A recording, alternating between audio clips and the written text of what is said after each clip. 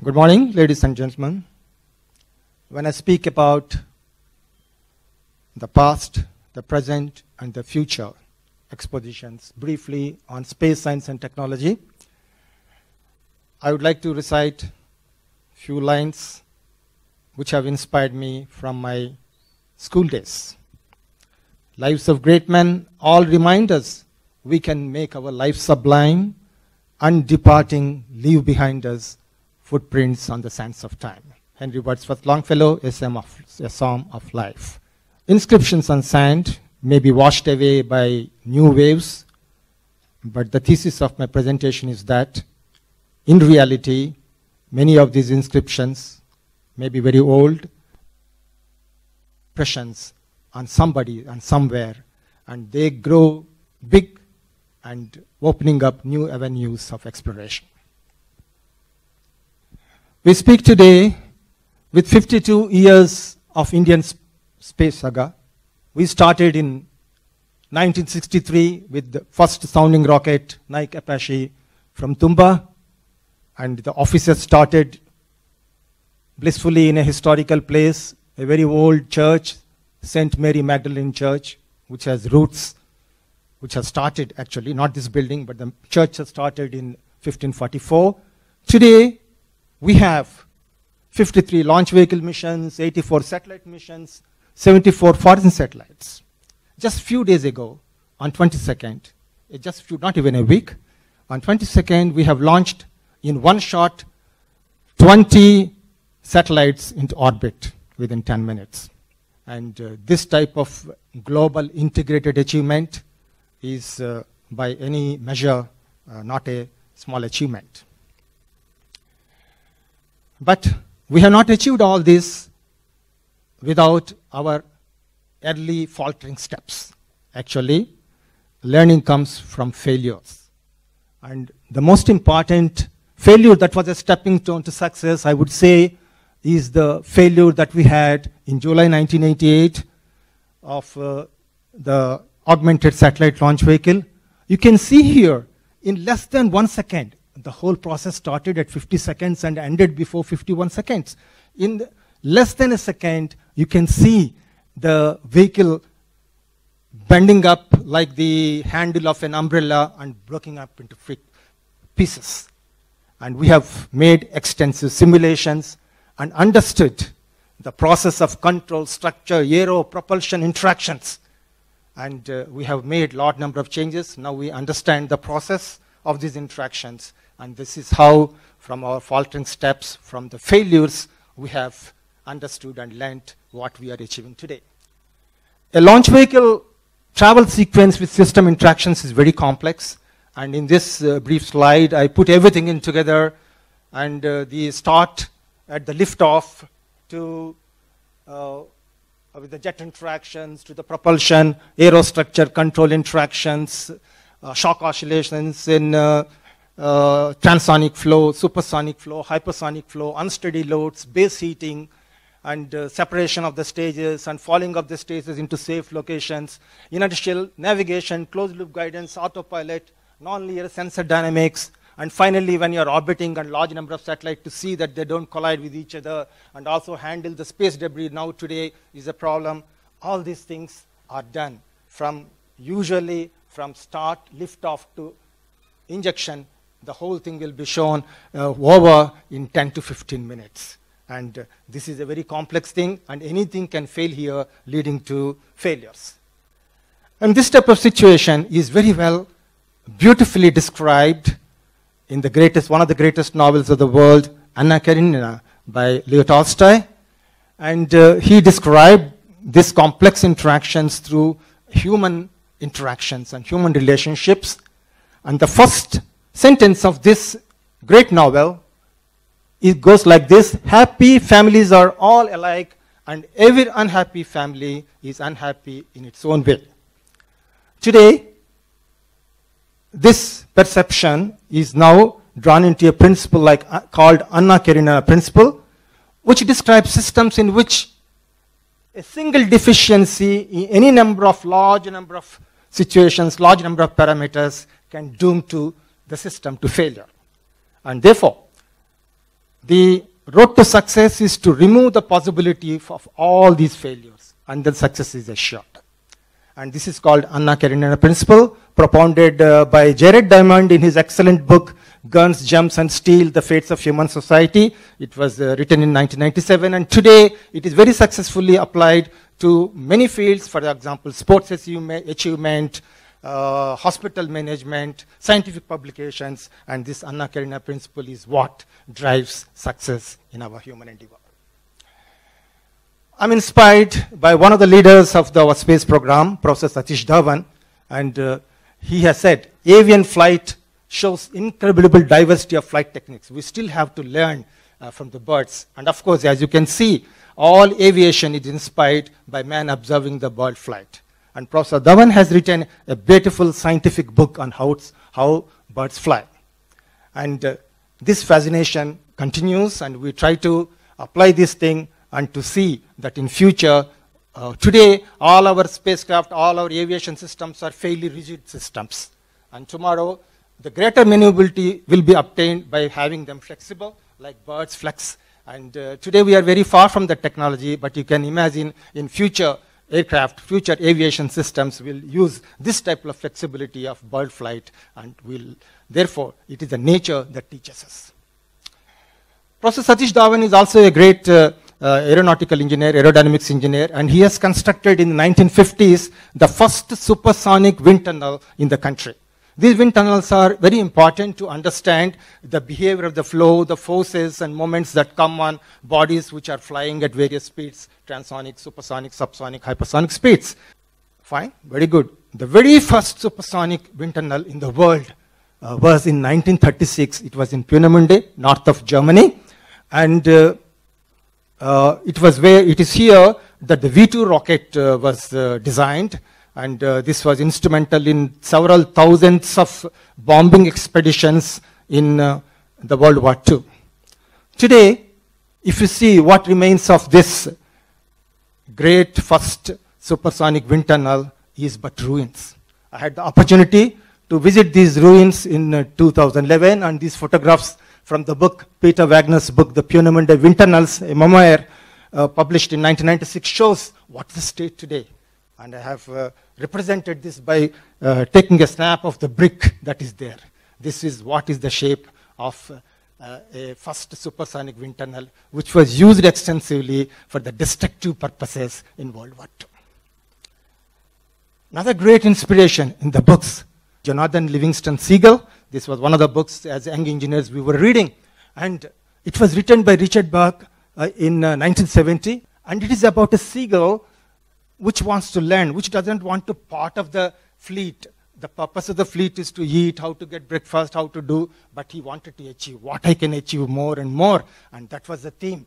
And therefore, this is an inspiring story for people who follow their hearts and make their own rules and make their own sacrifices to reach higher and higher. And Richard Bach is an aviator, avid aviator, and more than 40 years after the successfully writing this book, he had an accident. He was flying a plane himself, being an aviator, at the age of 76. In 2012, he had this accident, and almost fatal accident, but he survived. I was very thankful. And then 4 months he was in the hospital. This near-death experience he has felt at that time made him to, again, he inspired him, and he wrote fourth part of the book, Jonathan Livingston Seagull, which is equally inspiring. Earlier it has 3 parts. Another book around the same time I read in my library is written by Theodore von Kahneman, and it's a very great, beautiful book. The book's name is Wind and Beyond. He's a very great personality in aeronautics, and he's one of the considered as one of the true geniuses in this field, one of the true 8 geniuses in the whole in the scientific thing. And he's the one who has discovered the vortex street, common vortex street, and unsteady loads that come out of it. A really technically very competent person. And then he has felt how the future planes will be.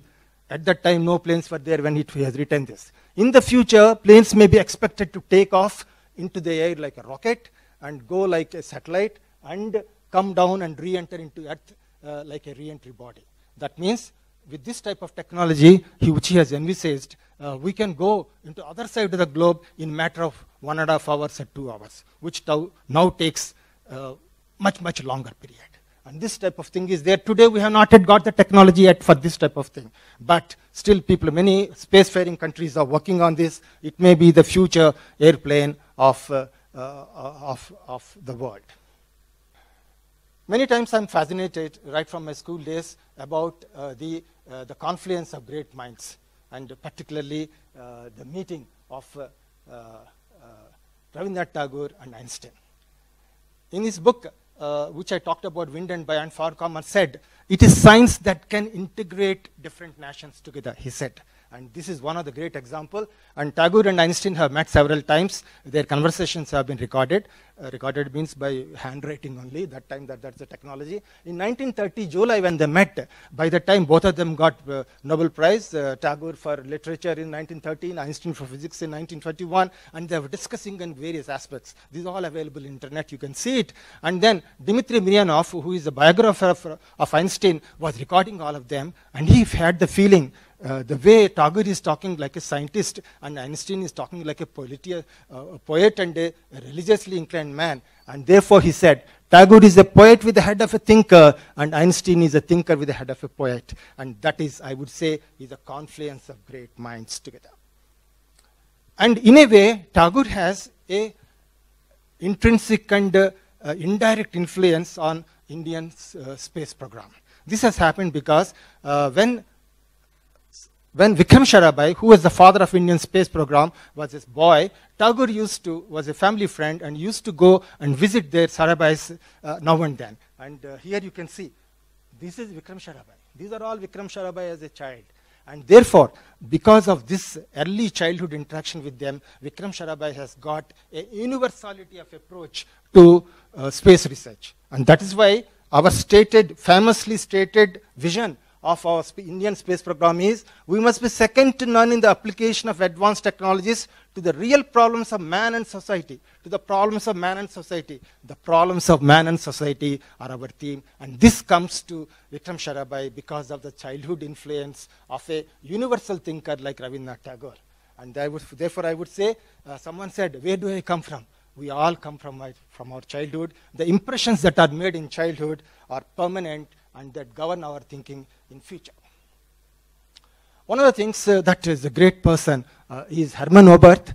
He is considered as one of the founding fathers of astronautics. When he was 11 years old, 10 years old, mother gave him the book, Jules Verne's book, Journey to the Moon, etc. And he read and reread, and he says that he knows it by heart.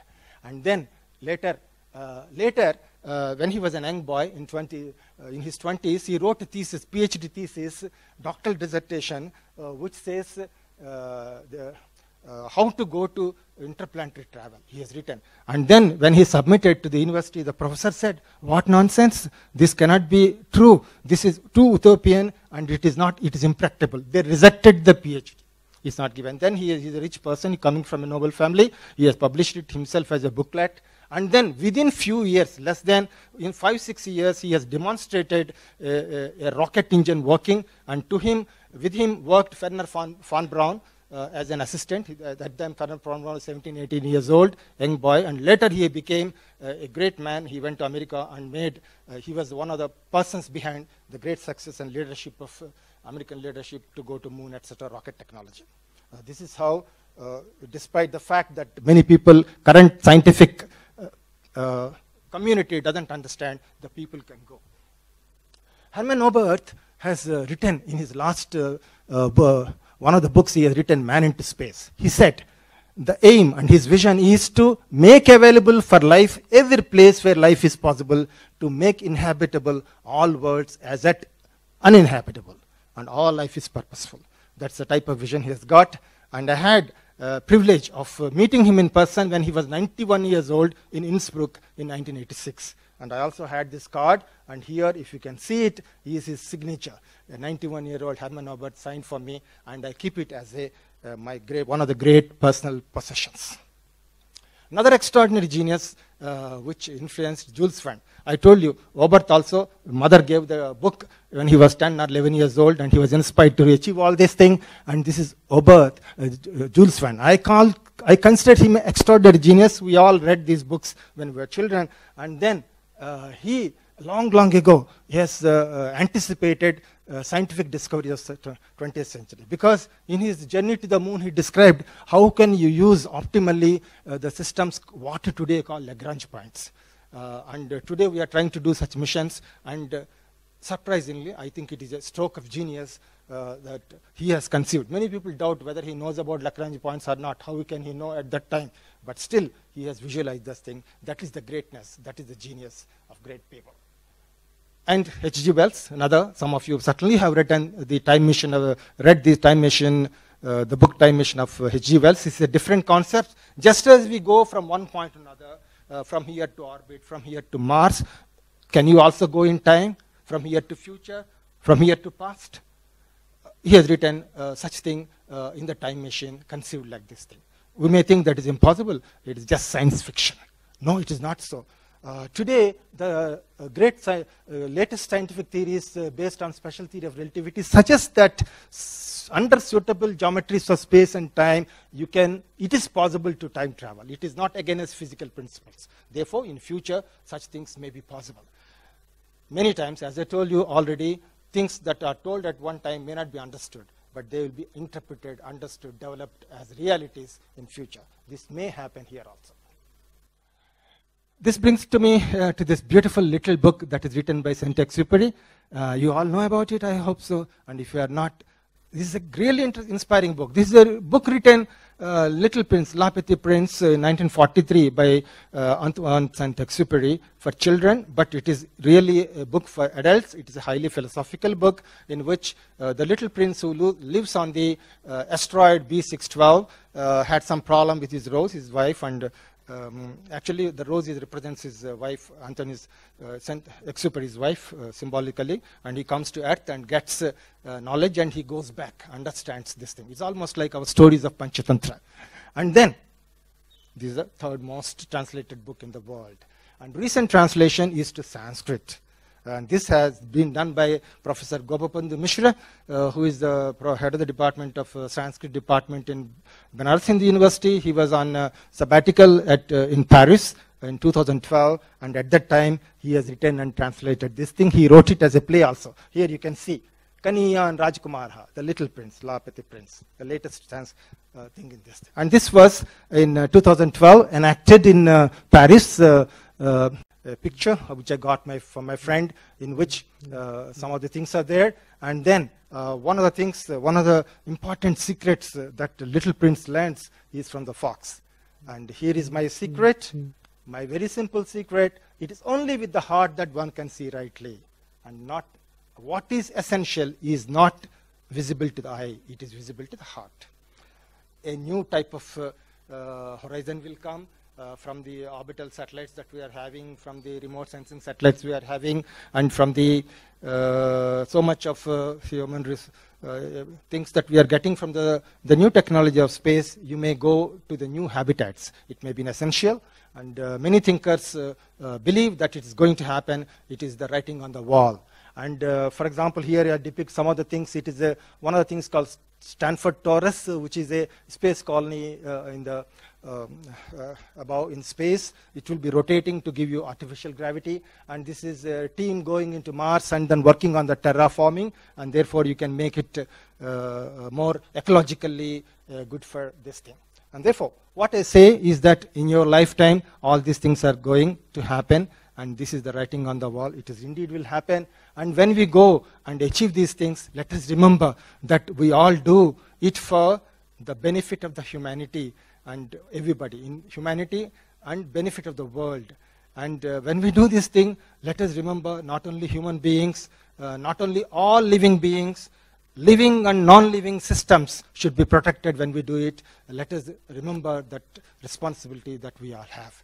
And I would like to close my brief talk and an exposition into this type of future by saying that we want to go into that heaven of freedom where the world has not been broken up into fragments by narrow domestic walls, as sung in Gitanjali by the great Vishwakavi Rabindranath Tagore. Thank you, gentlemen.